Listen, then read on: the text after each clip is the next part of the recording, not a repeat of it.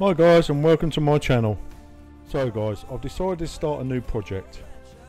This project's going to take a bit of time. It's something different that I've not done before. Obviously you guys know my channel was mainly for gaming, but I thought I'd set myself a new challenge in life.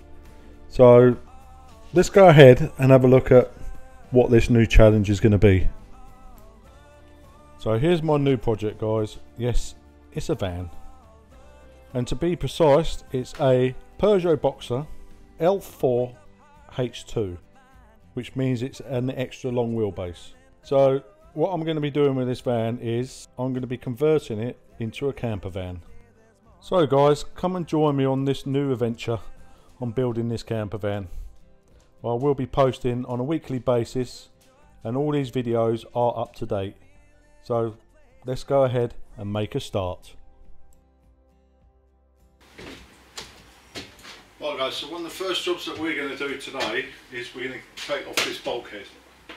To do this bulkhead, we've got some 10mm bolts all around the side of it, and we've also got these cargo catches down the bottom, which by the looks of it they might be a T4. So let's go ahead and start taking the bulkhead off.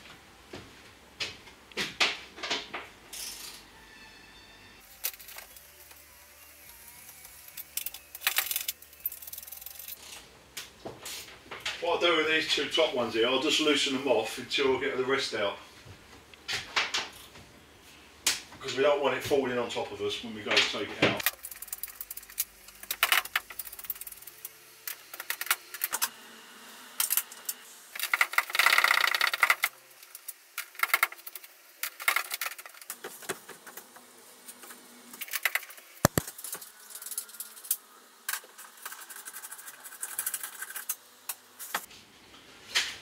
So we've got another bolt down here at the bottom. I don't know if you guys can see that. I'll tilt you down a little bit. Well, down the bottom here we've got another bolt here, and we've got two of these cargo points that we have to try and take out now. So looking at that one down there, it looks like it's a 13mm.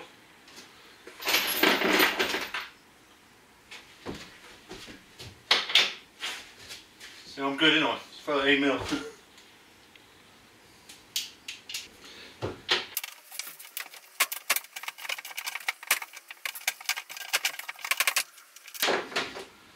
Okay, that's that one out. Next we've got to try and do these cargo points.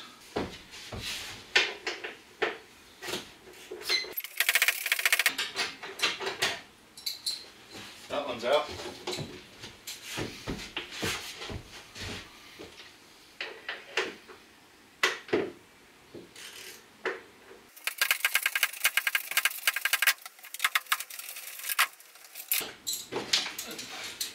That's that one out. They came out quite easily. I'm going to keep hold of them cargo points that we just pulled out the bottom there, because when I do the bed at the back there, we're going to be sleeping across, and the plan is underneath the bed is going to be my garage. So with these cargo points, I might be able to put some back to be able to strap things down. So we'll keep hold of them until, just to see what happens. So what we got now, guys, is we've just got the last two bolts on the top, and then hopefully we should be able to get that bulkhead out.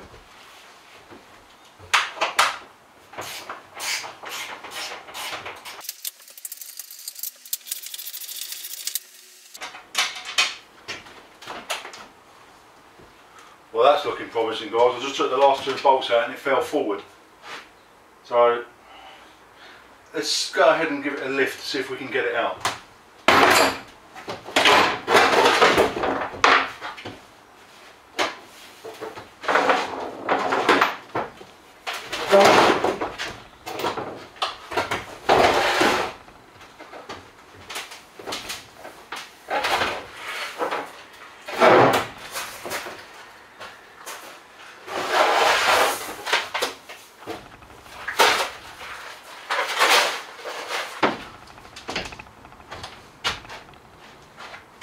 Well, there you go, guys. That come out really easy, didn't it?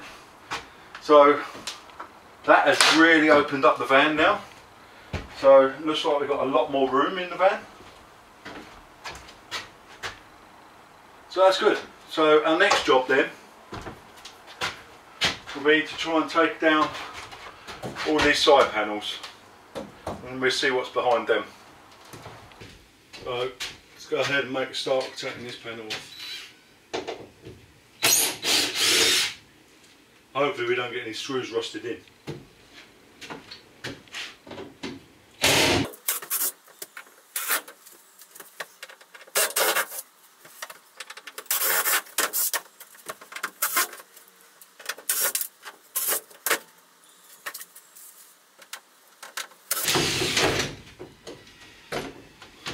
There's the first one off. What we do, we keep hold of these balls because they might come in handy later on in the build.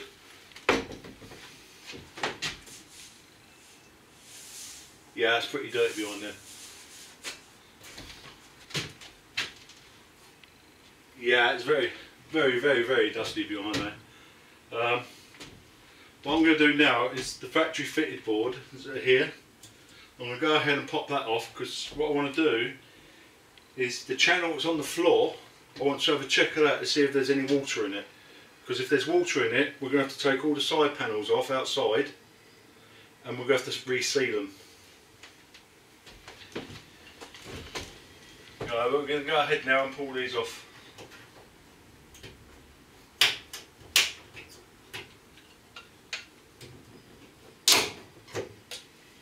It should just pull out with a little screwdriver and they should just pop out. Get a screwdriver and something behind them. There you go, just like that.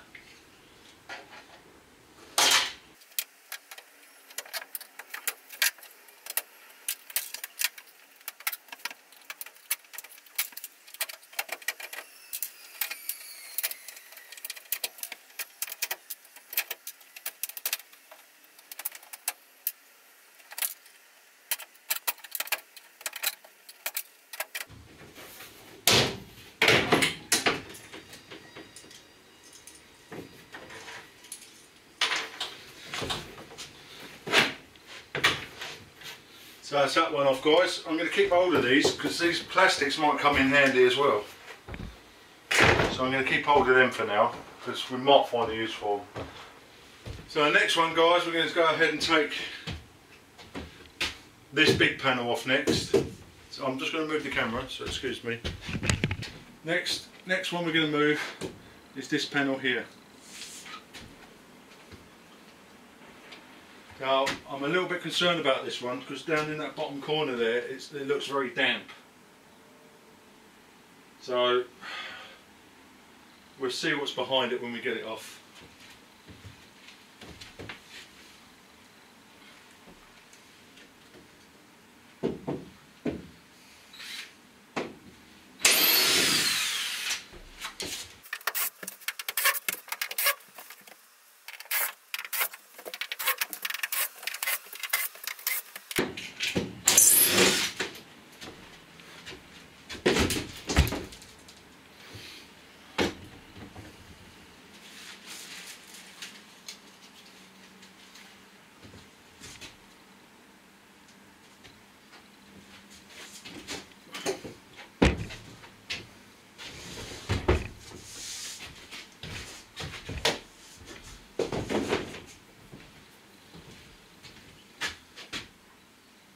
So that one come off quite easily. Again, we're going to take off the factory ones. Right guys, it's just starting to rain outside, so it's getting a little bit darker in here. So what I'm going to do is, I'm going to go ahead and set up a little bit of lighting. So hopefully the recording is not so dark, hopefully. And it'll benefit me as well to be able to see what I'm doing. So I'll be back in a sec. I'm just going to go ahead and set this up.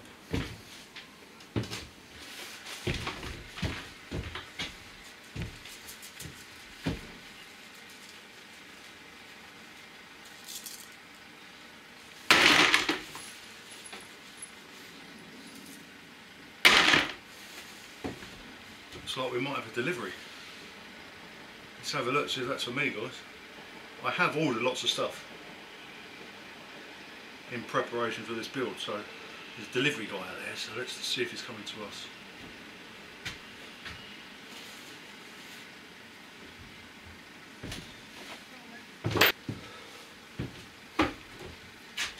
So right, that was a delivery for me. It's the shower walls have turned up. I've pre-ordered plenty of stuff in advance. Now I'm not a man of means where I can spend thousands upon thousands on this build. So I will put links in the description of the stuff that I've purchased for this build. Like I've bought the windows for both sides. I've also bought some universal windows for the back, the little 740 long, I think they are. I've bought some ceiling fans. Now I would love to fit the Maxi Plus, but I can't afford them. They are expensive. I understand they're very good, but for the budget that I'm on, it's too much. So I just bought two fans off eBay, which I will put, as the build goes along, I will put in the description all the parts and where I got them from. So let's just carry on getting these panels off for now, and we'll go into the parts that I use in more depth when I go to use them. So for now we just go ahead and take these panels off. Almost forgot, guys, I was setting up some lighting, wasn't I? One second.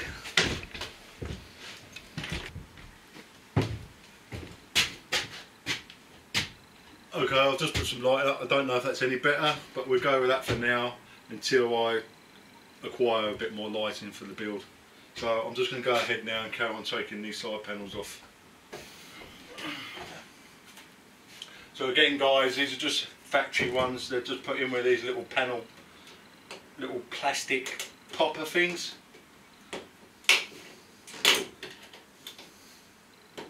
They're quite easy to take out.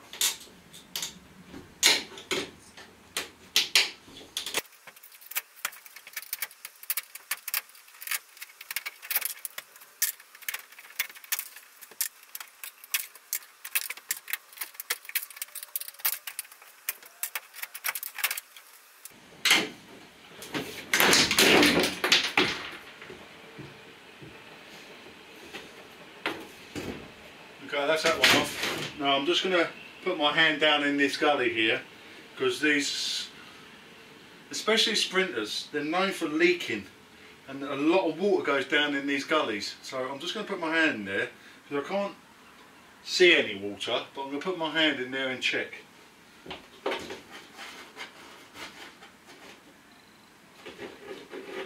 You know, it's very dry in there, which is good.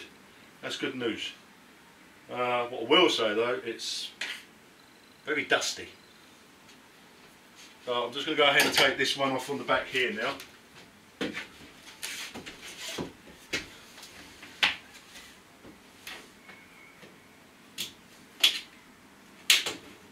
Now the picture quality of this build ain't that great, I apologise. I'm not used to filming on a camera like I am now. My channel is mainly a gaming channel, where I play a lot of hunting and fishing games, because that's my passion in life. In IRL I do quite a bit of hunting and fishing, and one of the reasons I'm doing this build is really holidays in the UK are getting very expensive. Now to do this build, it's just me and my wife. My kids are grown up, I have grandchildren.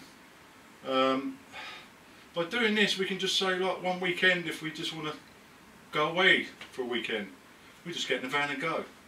If we want to just go away to Cornwall, because we ourselves love Cornwall, we can just decide, like, let's take a week off work and just go. You get so much more freedom with a camper van. So this is one of the reasons why we're building it. It's more of a freedom thing, to be able to do things. Because I don't know about you guys, sitting at home, you work all week, you go home, you're sitting at home. I get bored very easily. I have to be doing something at the weekends. I've done quite a few projects, and this is something I've really wanted to do. My wife not so much, but I think she'll come round to the idea of it. It will just give us so much more freedom. And again, if we want to go to Europe, we could just get in a van, get in the Eurotunnel and go. So that's enough about me going on about one of the reasons why I'm doing this build. So I'm wasting a bit of time here really, and so I need to go ahead and carry on getting these panels off.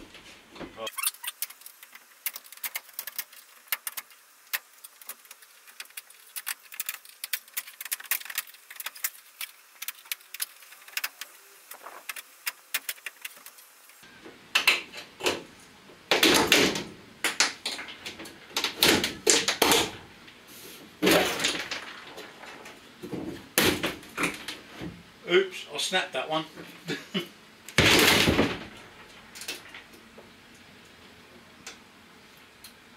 We're bound to break some ink sometime, aren't we?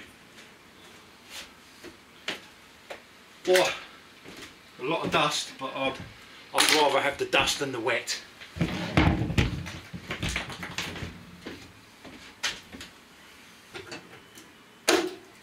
So this is the corner I was a bit concerned about, because there's a lot of water in this corner. The ply on this corner is rotted from the damp. So I'm kind of hoping it's where they've had the doors open quite a bit and the water's just getting in, because I just feel down there, I can't see any evidence of the panels actually leaking from the outside. So like the Sprinters, like I said, the Sprinters, the panels, you tend to have to take them all off down the side of the van, because the clips that they use are basically, they're just crap. They leak water. But the boxers seems okay. There's no evidence of water leaking at all. So I'm hoping that the dampness is just from where they've kept the door open. So that's this side of the panels done, guys. We've got some more of these cargo points here, so I'm going to now go ahead and take them off, because we don't really need them on there. So I'm now just going to go ahead and take them ones off.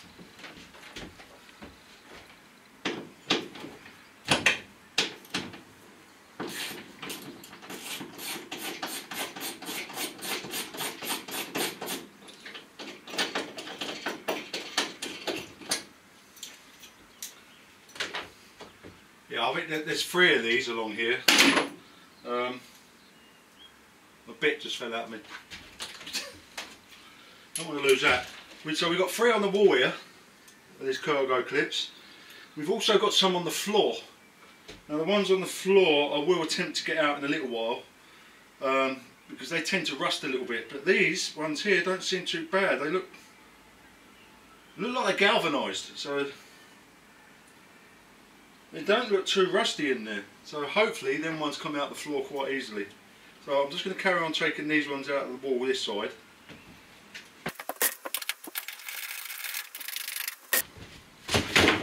I just had another delivery turn up then, sorry about that guys.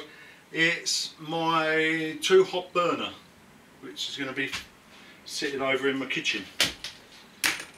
I will, like I said earlier in the video, I will be leaving links in the description of the parts that I'm using and where I got them from. So next job is we've completed the driver's side. I've taken all the panels off. So my next job now is passenger side. I'm taking these panels off. So I'm just going to go ahead and carry on with that now.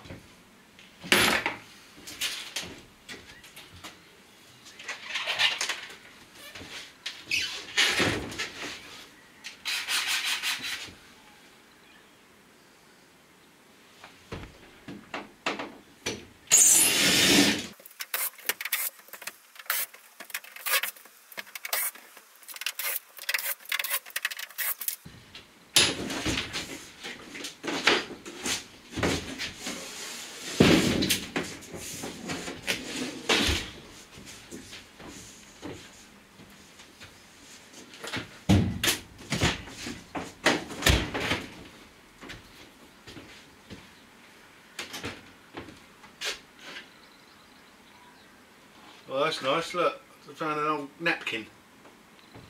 A little cotton or lace napkin. Yuck.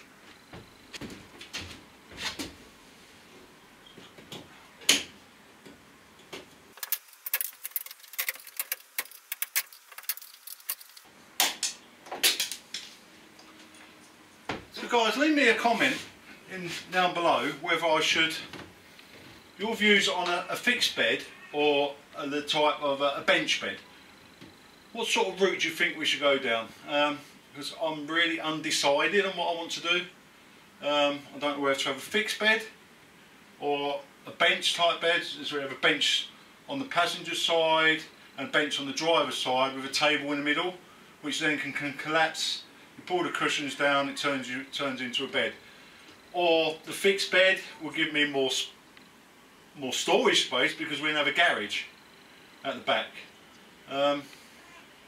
Let me know in the comments what you think I should do.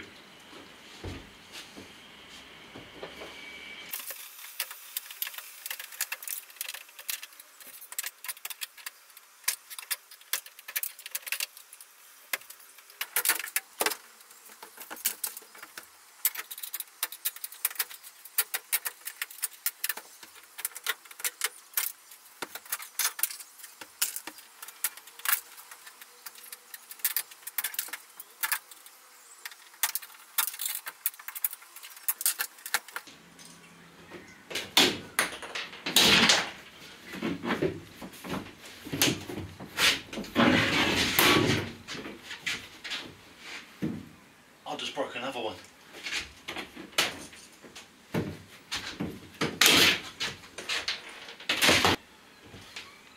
Well, that's all the side panels off now, guys. So what I'm going to do, I'm just going to have a clean up and take all these panels out of the van that I just got off, and then our next job will be to take the flooring up, which is one I'm not looking forward to because the screws, they tend to rust in the floor and give you problems on getting them out. So I'll just have a clean up and then I'll be right back. Catch you in a minute.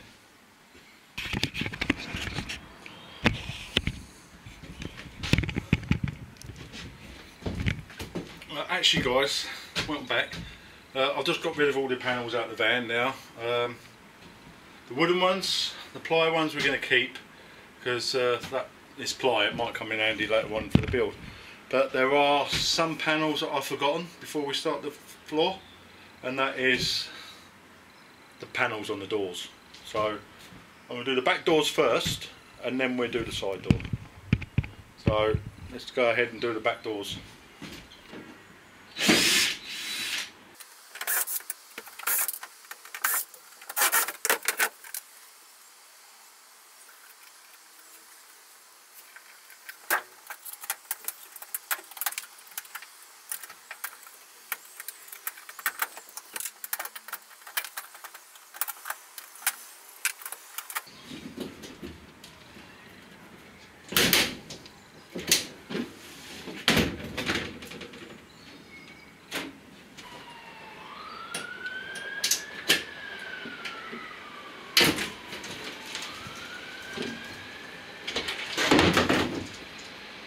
Now guys, I've noticed something with this back door. I noticed this when I went to buy the van. The back door doesn't quite shut properly at the bottom.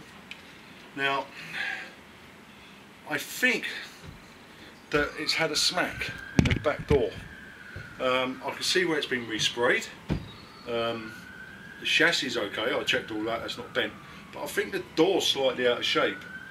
So now I've pulled the cards off, I can actually see what's going on. So let me take the camera over and you can have a look. So what's happening guys, the door doesn't actually, let me lower you down a bit.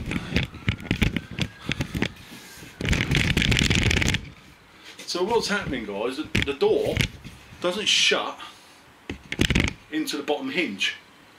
Now it locks at the top one, that's fine, but the bottom one, it rattles and doesn't hit the catch. Now that will annoy the hell out of me. Now the reason why I think this back door's had a hit at some point, something's hit the back door, is It's been resprayed.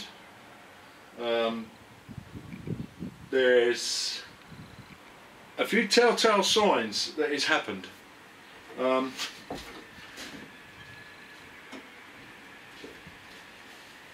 There's quite a bit bent on it, and not only that, over in the corner over there, the door's actually split and got a great big crease in it.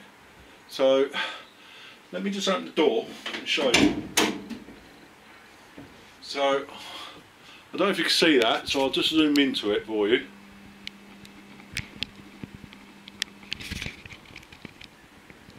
There you go, can you see that now? Look, it's got this great big crease in here, you know, and a dent. So in my view,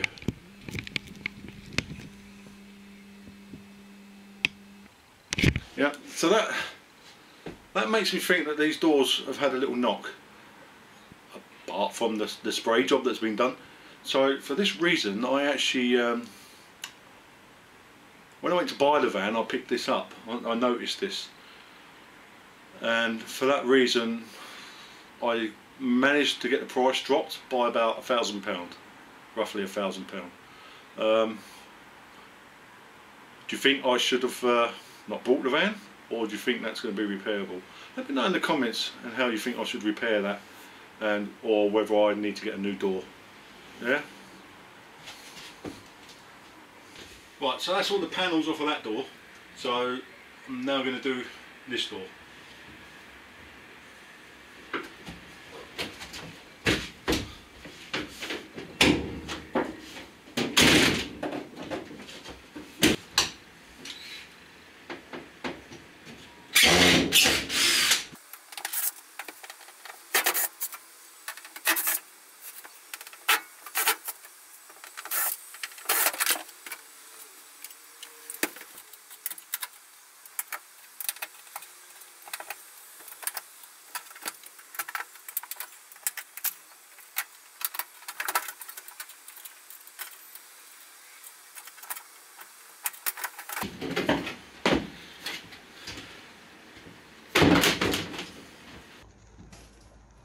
Right guys, that's it all stripped out now. I've taken all the panels off the sides.